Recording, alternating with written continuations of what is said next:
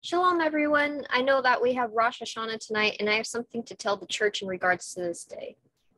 So everyone's waiting for Rosh Hashanah, the Feast of Trumpets. Every single year, we have Christians saying that the rapture is going to be on the Feast of Trumpets, or it might be, or it would make sense it was because of X, Y, and Z. What does your Bible say? Where does it say that it will be or could be on that exact date? It could be on any day, according to Mark chapter 13, verse 32.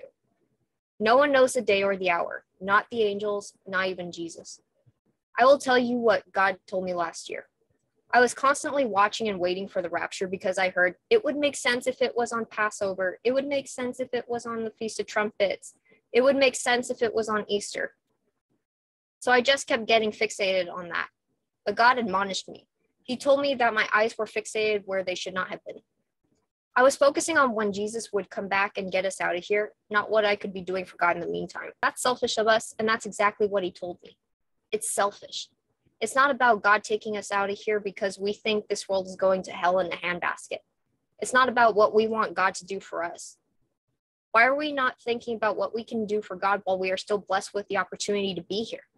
We are blessed that we still have time to work and bear fruit for the kingdom of heaven. There are still people out there who need to hear the warning bell and need someone to pray for them to get saved because no one else will. If you are just waiting for Jesus to get you out of here because you think life sucks, why are you sitting here thinking about you?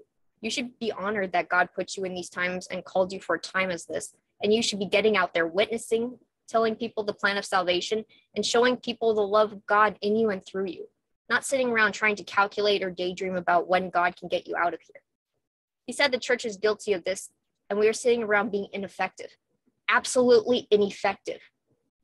I was guilty of this last year, and now that I see this happening again, I was moved to warn the body of Christ so that we wake up and stop making the same mistake over and over again. I even saw a comment on a post asking for a prayer request for a lady who is in a coma, and someone replied that at this point, it would be better if God took her home because of the tribulations that we are in and the ones that are coming, so that she wouldn't drop out and lose her faith. That was just so disappointing. Is this where we are? Is this our mindset? Really? Come on, family, we can do better than that. We are better than this. Something else he told me, and you know this too, is that the only thing delaying the Lord from withdrawing the restrainer, the Holy Spirit that is in us, is his grace. Because if he came to pull us out of here, number one, many people would perish, including those who consider themselves members of his church.